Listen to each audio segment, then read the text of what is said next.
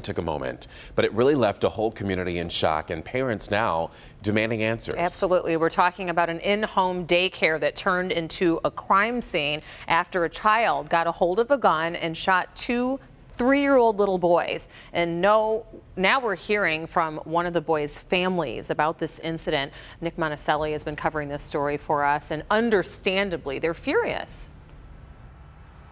Well, considering what happened inside of that daycare, an unlicensed daycare, you understand why they're so upset. The most important thing we can tell you, though, this morning is that those boys here are still at Children's Hospital, but they have been upgraded to serious but stable condition.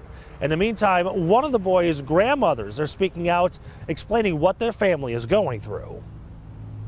Today, a first look at one of the two children shot in Dearborn. This is 3-year-old Damien. He was shot in the shoulder and he is on the road to a full recovery. Local 4 talked to his maternal grandmother.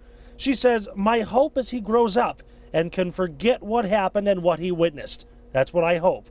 I'm worried about the image they saw." Sources tell Local 4 the other child shot lost an eye and has had several surgeries. Police say a third child managed to get his hands on a gun and accidentally fired, hitting the children inside the daycare.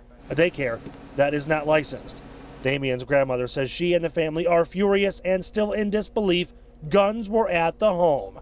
Samantha and Tim Eubank operated the daycare from the house on Harding Street in Dearborn. The mother adds, with all the education about gun safety, why didn't they know to lock their guns up? Why?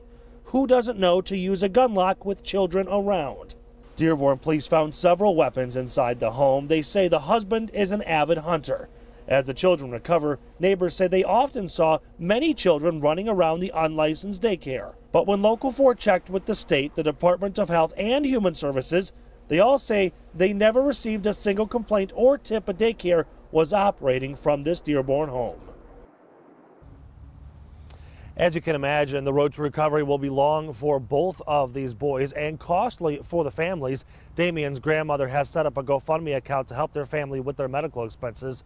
There's a link on our website at clickondetroit.com.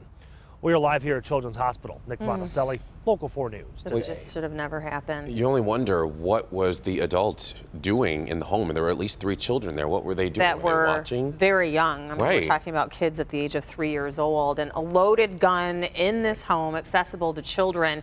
Any charges against these parents that were running the daycare?